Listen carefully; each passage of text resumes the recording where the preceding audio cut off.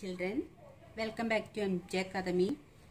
ഇന്ന് നമ്മൾ അടുത്തൊരു ചാപ്റ്റർ പഠിക്കാൻ പോവാണ്.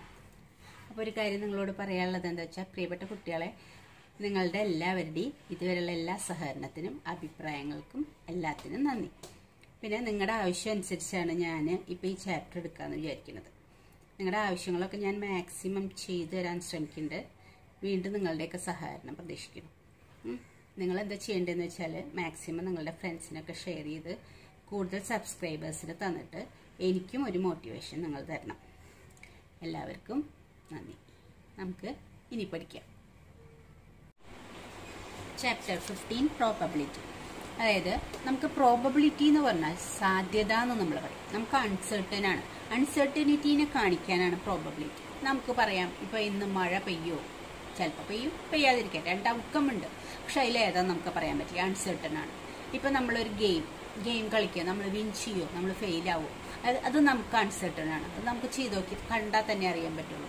അങ്ങനെയുള്ള അൺസർട്ടനിറ്റി. ഇപ്പം നമ്മളൊരു ഒരു കോയിൻ ത്രോ ചെയ്യാണ്, അതിൽ ഹെഡ് വരാം, ടെയിൽ വരാം, അതും നമുക്ക് അൺസർട്ടൻ ആണ്, നമുക്കറിയില്ല, അത് നമ്മൾ ചെയ്ത് നോക്കണം. അങ്ങനത്തെ അൺസർട്ടനിറ്റീനെ കാണിക്കാനാണ്. അൺസർട്ടനിറ്റി ഉള്ള കാര്യങ്ങൾ നമ്മൾ ന്യൂമറിക്കലായിട്ട് അളക്കാൻ, അതായത് നമ്പർ, അതായത് മാത്തമാറ്റിക്കലായിട്ട് നമ്മളുള്ള ഈ അൺസർട്ടനിറ്റീനെ അളക്കാൻ വേണ്ടിയിട്ടാണ് ഈ പ്രോബബിലിറ്റി നമ്മൾ ഉപയോഗിക്കുന്നത്. പ്രോബബിലിറ്റിയിൽ നമുക്ക് അൺസർട്ടൻ ആയ കാര്യങ്ങൾ ന്യൂമറിക്കലായിട്ട് നമുക്കത് എടുത്തു വയ്ക്കുക, അളന്നു വയ്ക്കുക. അതിന് വേണ്ടിയിട്ടാണ് പ്രോബബിലിറ്റി ഉപയോഗിക്കുക. ഈ പ്രോബബിലിറ്റിയിലെ എന്താ പറയുക, റാൻഡം എക്സ്പെരിമെൻ്റ് എന്ന് പറഞ്ഞാൽ എന്താണെന്ന് വെച്ചാൽ, നമുക്കിപ്പോൾ ഒരു കോയിൻ ത്രോ ചെയ്താൽ നമുക്കറിയാം ഏത് ഔട്ട്കം വരാൻ പറ്റും. ഒന്നുകിൽ ടെയിൽ വരും, അല്ലെങ്കിൽ ഹെഡ് വരും. ഈ രണ്ട് പോസിബിൾ ഔട്ട്കമേ ഉള്ളൂ. പക്ഷെ നമുക്ക് പറയാൻ പറ്റില്ല നമ്മൾ ത്രോ ചെയ്യുന്ന സമയത്ത് ഹെഡാണോ വരുന്നത്, ടെയിലാണോ വരുന്നത്. അപ്പം നമ്മളിങ്ങനെ ഓരോ എക്സ്പെരിമെൻറ്റ് ചെയ്യും. അങ്ങനത്തെ ഈ എക്സ്പെരിമെൻറ്റിന് റാൻഡം എക്സ്പെരിമെൻ്റ് എന്ന് പറയും. നമ്മൾ ഒരു പ്രാവശ്യം ത്രോ ചെയ്യുമ്പോൾ ഹെഡ് വരാം, അതിന് റാൻഡം എക്സ്പെരിമെൻറ്റ് എന്ന് പറയും. നമുക്ക് അൺസർട്ടൻ ആണ്, പക്ഷെ നമുക്ക് അതിൻ്റെ റിസൾട്ട് അറിയാം. റിസൾട്ട് ഏതെങ്കിലും വരാം, അൺസർട്ടൻ ആയിട്ട് വരുമെന്ന് അറിയാം, പക്ഷെ ഏതാ വരാമെന്ന് നമുക്ക് പറയാം, പ്രെഡിക്റ്റ് ചെയ്യാൻ പറ്റില്ല. അതിനെയാണ് റാൻഡം എക്സ്പെരിമെൻ്റ് എന്ന് പറയുന്നത്. ഇനി ഈ എംപിരിക്കൽ പ്രോബബിലിറ്റി ഉണ്ട്. അതായത് ഇപ്പോൾ നമ്മൾ ഒരു കോയിൻ 6 ടൈംസ്, എംപിരിക്കൽ പ്രോബബിലിറ്റി എന്ന് പറഞ്ഞാൽ 6 ടൈംസ് നമ്മളത് ത്രോ ചെയ്യും. അതിൽ നമുക്ക് ഹെഡ് 2 ടൈംസ് വന്നു, ടെയില് ഒരു 4 ടൈംസ്. 6 ടൈംസ് ഒരു കോയിൻ നമ്മൾ ത്രോ ചെയ്തു. അപ്പോൾ ഹെഡ് 2 ടൈംസ് വന്നു, ടെയില് 4 ടൈംസ് വന്നു. അപ്പോൾ ഹെഡ് ആവാനുള്ള പ്രോബബിലിറ്റി എത്രയാണ് എന്ന് ചോദിക്കും. അതാണ് empirical probability of head. Probability of head എന്ന് ചോദിച്ചാൽ, പ്രോബബിലിറ്റി ഓഫ് ഹെഡ് വരെയുള്ള പ്രോബബിലിറ്റി കണ്ടുപിടിക്കാം നമുക്ക്. നമ്മൾ ആകെ എത്ര പ്രാവശ്യം ത്രോ ചെയ്ത്, 6 ടൈംസാണ് ത്രോ ചെയ്ത്. അതിൽ എത്ര പ്രാവശ്യം 6 ടൈംസ് ത്രോ ചെയ്തതിൽ എത്ര പ്രാവശ്യം ഹെഡ് വന്നു, 2 ടൈംസ്.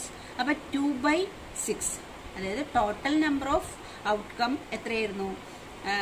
നമ്മൾ നടത്തിയ എക്സ്പെരിമെന്റ് 6 ടൈംസ് ആയാലും അതിൽ ഹെഡ് വരെയുള്ള പ്രോബബിലിറ്റി 2 ആയി. അപ്പോൾ ഇതിനെ നമുക്ക് വേണമെങ്കിൽ വെട്ടി ചെറുതാക്കിയാൽ എത്ര കിട്ടും? 200 ഡിവൈഡ് ചെയ്താൽ 1/3 എന്ന് കിട്ടും. അപ്പോൾ പ്രോബബിലിറ്റി ഓഫ് ഹെഡ് 1/3 ആണ്. ഇനി ഇതിൽ തന്നെ നമ്മൾ പ്രോബബിലിറ്റി ഓഫ് ടെയിൽ എന്താ നമുക്ക് കിട്ടുക? ടെയിൽ എത്ര പ്രാവശ്യം വന്നു? 6 തന്നെയായിരുന്നു എക്സ്പെരിമെന്റ്, അതിൽ 4 ടൈംസ് വന്നു. അത് 2 കൊണ്ട് വെട്ടി കളഞ്ഞാൽ 2/3 ആണ് ടെയിൽ വരാനുള്ള എംപിരിക്കൽ പ്രോബബിലിറ്റി സാധ്യത. അപ്പം അങ്ങനെ നമ്മൾ കുറേ റാൻഡം ടോട്ടൽ ഈ എംപിരിക്കൽ ഫോർമുല എന്ന് പറയുന്നത് അതിനെന്ന് വെച്ചാൽ number of trial in which the event, ഏത് ഇവന്റ് ഹെഡ് വരാനുള്ള സാധ്യത, ഹെഡ് ഏത് ഇവന്റാ ഹാപ്പൻഡ് എന്നുള്ളത് അതും ന്യൂമറേറ്ററിൽ എഴുതും. ടോട്ടൽ നമ്പർ ഓഫ് ഔട്ട്കം നമ്മൾ ചെയ്തത് ഡിനോമിനേറ്ററിൽ എഴുതും. അങ്ങനെയാണ് ഈ ഫോർമുലയാണ് വെച്ചിട്ടാണ് നമ്മൾ ഈ ചാപ്റ്റർ മുഴുവൻ പഠിക്കുന്നത്. അപ്പം നമുക്ക് അതിൻ്റെ നോട്ട് നോക്കാം. പ്രോബബിലിറ്റീനെ പറ്റി ഇൻട്രൊഡക്ഷൻ എന്താ പറയണമെന്ന് വെച്ചാൽ, probability A doubtful situation of N action or activity that may or may not take place is called uncertainty. അതായത് നമുക്ക് പറയാൻ പറ്റാത്ത കാര്യങ്ങളൊക്കെ നമ്മൾ അൺസർട്ടൻ ആണെന്ന് പറയും. ഈ അൺസർട്ടൻ ആയ കാര്യങ്ങളെ the numerical measurement of uncertainty of N action or activity is called probability. Probability എന്ന് പറഞ്ഞാൽ അൺസർട്ടനിറ്റി ഉള്ള ഈ ആക്ഷനെ നമ്മൾ ന്യൂമറിക്കലായിട്ട് അളക്കുന്നതിനെ നമ്മളത് അളക്കണം, അതിനെയാണ് മെഷർ ചെയ്യണം, അതിനെയാണ് നമ്മൾ പ്രോബബിലിറ്റിയിൽ പഠിക്കുന്നത്. ഇനി an experiment എന്ന് പറഞ്ഞാൽ നമുക്കറിയാലോ, in which all possible outcome are known. നമുക്കറിയാം, ഇപ്പോൾ ടെയിലും ഹെഡ് അല്ല ഒരു കോയിൻ ടോസ് ചെയ്താൽ നമുക്കറിയാം പോസിബിൾ ഔട്ട്കം ഏതാണ്. ഒന്നുകിൽ ടെയിൽ വരും അല്ലെങ്കിൽ ഹെഡ് വരും, വേറെ ഒന്നും വരില്ല. അതറിയാം. പക്ഷെ and the exact outcome cannot be predicted. പക്ഷെ ഏതാ വരുമെന്ന് നമുക്ക് പറയാൻ പറ്റില്ല. In advance is called random experiment. അതിനെയാണ് നമ്മൾ റാൻഡം എക്സ്പെരിമെന്റ് എന്ന് പറയാം. അതായത് അതിന് വരുന്ന ഔട്ട്കം എന്താണെന്നറിയാം. ഒന്നെങ്കിൽ ഹെഡ് വരാം അല്ലെങ്കിൽ ടെയിൽ വരാം, രണ്ടും അല്ലാതെ വരില്ല.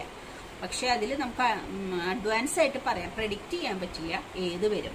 അതിനെയാണ് അങ്ങനെ ചെയ്യുന്ന എക്സ്പെരിമെന്റിനെയാണ് നമുക്ക് പറയാൻ പറ്റാണ്ട് നമ്മൾ ചെയ്യുന്ന എക്സ്പെരിമെന്റിന് റാൻഡം എക്സ്പെരിമെന്റ് എന്ന് പറയും. ഇനി എംപിരിക്കൽ ഓർ എംപിരിക്കൽ പ്രോബബിലിറ്റി എന്ന് പറഞ്ഞാൽ എന്താണെന്ന് വെച്ചാൽ ദ എംപിരിക്കൽ അല്ലെങ്കിൽ എക്സ്പെരിമെന്റൽ പ്രോബബിലിറ്റി. അതിനെ നമ്മൾ ഡിനോട്ട് ചെയ്യുക പി ഓഫ് ഇ. ഈ എംപിരിക്കൽ എന്നുള്ളതുകൊണ്ടാണ് പി ഓഫ് ഇ എന്ന് ഡിനോട്ട് ചെയ്യുന്നത്. Of N event E. Event ഏതേ ഒരു ഇവന്റ് എന്ത് സംഭവങ്ങളായാലും ആ ഇവന്റ് ഇനെ പി ഓഫ് ഇ എന്നാണ്. പ്രോബബിലിറ്റി ഓഫ് ഇ എന്ന് പറഞ്ഞാൽ ഏതെങ്കിലും ഇ എന്ന് പറയുന്ന ഒരു ഇവന്റിന്റെ പ്രോബബിലിറ്റി, സാധ്യത. അപ്പോൾ ആ ഇവന്റ് ഇ എന്ന് പറഞ്ഞ ഇവന്റ് ഉണ്ടാവാനുള്ള സാധ്യത is given by probability of E equal to number of trials in which E has happened. ആ ഇവന്റ് എന്ത് സംഭവമാണ് ഉണ്ടാവണമെന്ന് വെച്ചാൽ അത് എത്ര പ്രാവശ്യം. അപ്പം ഞാൻ നേരത്തെ പറഞ്ഞില്ലേ, കോയിൻ 6 times നമ്മൾ ത്രോ ചെയ്യുമ്പോൾ ഹെഡ് അപ്പിയർ ചെയ്യാനുള്ളത് 2 times ആണ് നമ്മൾ വിചാരിച്ചു. അതാണ് the number of trial in which E has happen. E എന്ന് പറയുന്നത് ഇവിടുത്തെ ഇവന്റ് ആണ്. അപ്പൊ ഹെഡ് ഹാപ്പൻഡ് ആവുന്നത് നമ്മൾ 2 എന്ന് എടുത്തത്, divided by total number of trial. നമ്മൾ ടോട്ടൽ നമ്പർ ഓഫ് ട്രയൽ എത്ര എടുത്തിരുന്നത്? 6. ടോട്ടൽ നമ്പർ ഓഫ് ട്രയൽസിൽ 6 എടുത്തപ്പോൾ അതിൽ ഹെഡ് വരാനുള്ള സാധ്യത 2 ആണെന്ന് നമ്മൾ പറഞ്ഞു. അപ്പൊ number of trial in which head has happen, head happen ഉള്ള അപ്പൊ 2/6 നമ്മൾ എഴുതി. അപ്പൊ പ്രോബബിലിറ്റി ഓഫ് ഇവന്റ്, ഏത് ഇവന്റ് ആണെങ്കിലും ഹെഡ് എന്ത് ചെയ്യുകയാണെങ്കിലും പ്രോബബിലിറ്റി ഓഫ് ഇവന്റ് എന്നാണ് പി ഓഫ് ഇ എന്ന് സൂചിപ്പിക്കുന്നത്. അത് കാണാനുള്ള ഫോർമുല ഇതാണ്. ഇത് വെച്ചിട്ടാണ് ഈ പ്രോബ്ലം മിക്കതും ചെയ്യുന്നത്. The number of trial in which E has happen. E എന്ന് പറയുന്നത് ആ എന്ത് ഇവന്റ് ആയാലും ആ ഇവന്റ് എത്ര പ്രാവശ്യം നമ്മൾ ട്രയൽ ചെയ്യുന്നുണ്ടോ അതാണ് denominator, total number of trials. ഇനി വേറൊരു കാര്യമുള്ള വെച്ചാൽ probability of N event lies between 0 and 1 എന്ന് പറഞ്ഞാല് ഇപ്പം ഈ ഇവന്റ് ഇതിനെന്നാ നോക്കി, പ്രോബബിലിറ്റി ഓഫ് ഹെഡ് 1/3 ആണ്. 1/3 എന്ന് പറയുന്നത് എന്താണ്? 1നേക്കാളും ചെറിയ 1/3 എന്ന് പറഞ്ഞാൽ എന്താ അർത്ഥം? ഒരു സാധനത്തിനെ 3 parts ആക്കിയതിൽ ഒരു പാർട്ട്. അപ്പൊ 3 കഷ്ണാക്കിയാലും ഒരു കഷ്ണേ കിട്ടുള്ളൂ, ഒരു സാധനം മുഴുവൻ കിട്ടണില്ല. അപ്പൊ 1നേക്കാൾ ചെറിയൊരു നമ്പറാണ് 1/3. അതുപോലെ 2/3 എന്ന് പറഞ്ഞാലും 1നേക്കാൾ ചെറിയൊരു നമ്പറാണ്. അതായത് ഒരു സാധനത്തിനെ 3 പീസാക്കിയതിൽ 2 പീസേ കിട്ടണുള്ളൂ. അപ്പൊ അതും 1നേക്കാൾ ഫുള്ളായിട്ട് കിട്ടണില്ല, 1നേക്കാൾ ചെറിയ നമ്പർ. 1/3 എന്ന് പറഞ്ഞാലും 2/3 എന്ന് പറഞ്ഞാലും 1നേക്കാൾ ചെറിയ നമ്പറാണ്. പക്ഷെ ഇത് രണ്ടും 0നേക്കാളും വലുത് നമ്പർ. അപ്പോൾ ഈ പ്രോബബിലിറ്റി ഓഫ് എനി ഇവന്റ് 0ന്റെയും 1ന്റെയും ഇടയിൽ ഉണ്ടാവുള്ളൂ. ഇതിന്റെ ആൻസർ ഒരിക്കലും 0ന്റെ താഴെയും പോവില്ല, 1ന്റെ മുകളിലും പോവില്ല. ഇത് 1/3 എന്ന് പറഞ്ഞാൽ 0ന്റെയും 1ന്റെയും ഇടയിലുള്ള ഒരു നമ്പറാണ്. 2/3 എന്ന് പറഞ്ഞാൽ 0ന്റെയും 1ന്റെയും ഇടയിലുള്ള ഒരു നമ്പറാണ്. അപ്പൊ അതാണ് ഈ പറയുന്നത് the probability of event lies between 0 and 1 എന്ന് പറഞ്ഞിരിക്കുന്നത്. അത് 1 വേർഡിനൊക്കെ ചിലപ്പോൾ ചോദിക്കാറുണ്ട്. Probability of N event lies between dash and dash. 1ന്റെയും 0ന്റെയും ഇടയിലാണ് ഈ പ്രോബബിലിറ്റി കാണുമ്പോഴുള്ള ആൻസർ വരുള്ളൂ. അപ്പൊ പ്രോബബിലിറ്റിയെ കുറിച്ച് ഏകദേശം മനസ്സിലായിട്ടുണ്ടല്ലോ. അപ്പോൾ നമുക്കിനി പ്രോബ്ലങ്ങൾ ചെയ്യുമ്പോൾ നമുക്ക് കൂടുതലായിട്ട് മനസ്സിലാവും. എക്സസൈസ് 15(1) ഫസ്റ്റ് ക്വസ്റ്റ്യൻ നോക്കാം. In A cricket match a batswoman hit a boundary 6 times out of 30 balls. She plays. Find the probability that she did not hit a boundary. അപ്പോൾ ചോദിച്ചിട്ടുള്ളത് 6 balls-ൽ 6 times she hit the boundary. 6 ball-ൽ 30 balls-ൽ 6 times boundary hit ചെയ്തിട്ടുള്ളൂ. അപ്പൊ ചോദിച്ചിട്ടുള്ളത് എന്താ? Probability that he did not hit A boundary. അപ്പൊ did not hit ചോദിച്ചിട്ടുള്ളത്. പക്ഷെ നമുക്ക് ഇവിടെ തന്നിട്ടുള്ളത് ബൗണ്ടറി ഹിറ്റ് ചെയ്ത് 6 times എന്നതാണ്. ടോട്ടൽ നമ്പർ ഓഫ് ഔട്ട്കം എത്രയാണുള്ളത് ഇതിൽ? 30. ടോട്ടൽ നമ്പർ ഓഫ് ഔട്ട്കം 30 ആണ്. അതിൽ 6 times അവള് ബൗണ്ടറി ഹിറ്റ് ചെയ്തിട്ടുണ്ട്. പക്ഷെ ചോദിച്ചിട്ടുള്ള ഹിറ്റ് ചെയ്തതിന്റെ പ്രോബബിലിറ്റി അല്ല ചോദിച്ചത്, നോട്ട് ഹിറ്റ് ദ ബൗണ്ടറി ആണ് ക്വസ്റ്റ്യനിൽ ചോദിച്ചിട്ടുള്ളത്. അപ്പൊ നമ്മൾ അത് കണ്ടുപിടിക്കണം. അപ്പോൾ ഹിറ്റ് ചെയ്തത് 6 times ആണെങ്കിൽ ഹിറ്റ് ചെയ്യാത്ത എത്ര പ്രാവശ്യം ഉണ്ടാവും? 30 ആണ് ടോട്ടൽ. 30ന്ന് 6 മൈനസ് ചെയ്താൽ 24 times she did not hit the boundary. അപ്പൊ 24 times ആണ് അതിന്റെ ടോട്ടൽ നമ്പർ. ടോട്ടൽ അല്ല, sorry, number of events. Number of times she did not hit the boundary 24 ആണ്.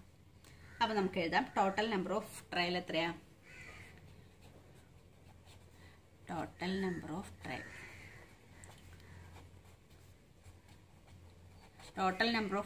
ട്രയൽ എത്രയായിരുന്നു? 30 ആയിരുന്നു. ടോട്ടൽ നമ്പർ ഓഫ് ട്രയൽ 30 ആയിരുന്നു. Number of times the ball hit the boundary എത്രയത്? Number of times the ball hit the boundary. എത്രയത്? Number of times the ball hit the boundary 6 ആണ്. അപ്പൊ നമ്മൾക്ക് answer കണ്ടുപിടിക്കാൻ വേണ്ടിയിട്ട് എന്ത് ചെയ്യണം? Number of times the ball did not hit the boundary കണ്ടുപിടിക്കണം. അപ്പൊ അത് എഴുതണം. Number of times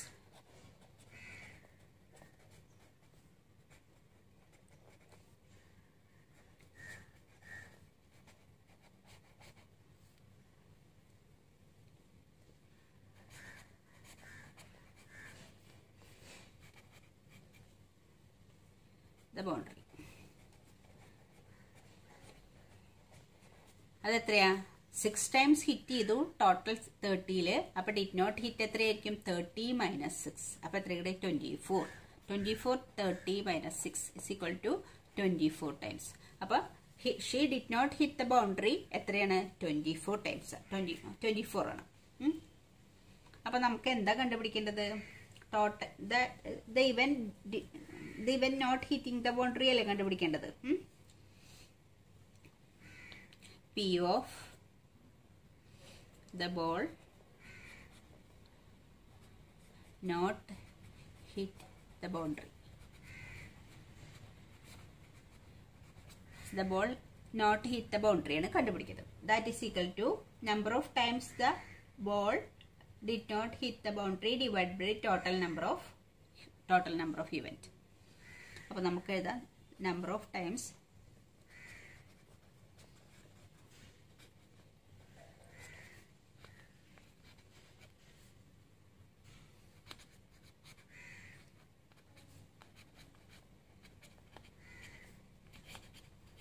did not hit the boundary.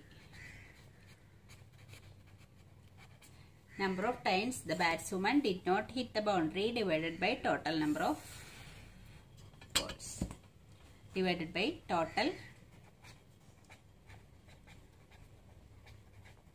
number of balls she played.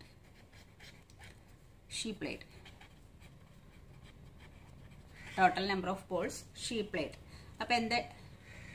അപ്പോൾ എന്താ നമ്മൾ ചെയ്യേണ്ടത്?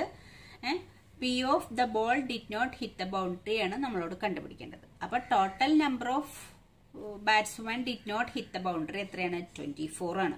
Total number of balls he played 30 ആണ്. അപ്പൊ നമ്മൾ എന്താ എഴുതേണ്ടത്? 24/30. ദാറ്റ് ഇസ് ഈക്വൽ ടു, ഇത് നമുക്ക് എന്തുകൊണ്ട് വെട്ടിക്കളയാം? 6 കൊണ്ട് വെട്ടിയാൽ 5 സോറി 4 into 4/5 എന്ന് പറഞ്ഞാൽ എത്ര കിട്ടുക?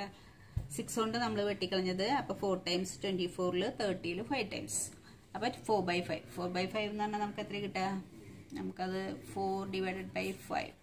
അപ്പൊ 4 5 പോയില്ല, 0 കൊടുത്തു. അപ്പൊ നമ്മൾ ഇവിടെ 0 കൊടുക്കുമ്പോൾ പോയിന്റ് ഇടും. 40 8 times. അപ്പൊ ഈക്വൽ ടു 0.8 ടൈംസ് ആണ്. അപ്പോൾ എന്തെഴുതണം? അപ്പോൾ അതാണ് the required probability. The probability of ball did not hit the boundary എത്ര കിട്ടുക? 0.8. അപ്പോൾ നമ്മൾ മനസ്സിലായില്ലേ, പ്രോബിലിറ്റി എന്ന് പറയുന്നത് ഏതിന്റെ രണ്ടിന്റെ ഇടയിലാണെന്ന് നമ്മൾ പറഞ്ഞു? 0-ന്റെയും 1-ന്റെയും ഇടയിലാണ്. 0.8 എന്ന് പറയുന്ന നമ്പർ 0-ന്റെയും 1-ന്റെയും ഇടയിലാണ്. അപ്പം ഏത് പ്രോബിലിറ്റിയുടെ ഇവന്റ് എടുക്കുകയാണെങ്കിലും നമുക്ക് അതിന്റെ അത് 0-ന്റെയും 1-ന്റെയും ഇടയിലേക്ക് കിട്ടുള്ളൂ. അപ്പോൾ ഇവിടുത്തെ ആൻസർ 0.8. അപ്പോൾ ഓക്കെ ചിൽഡ്രൻ, താങ്ക് യു. നമുക്കിനി അടുത്ത വീഡിയോയിൽ ചെയ്യാം.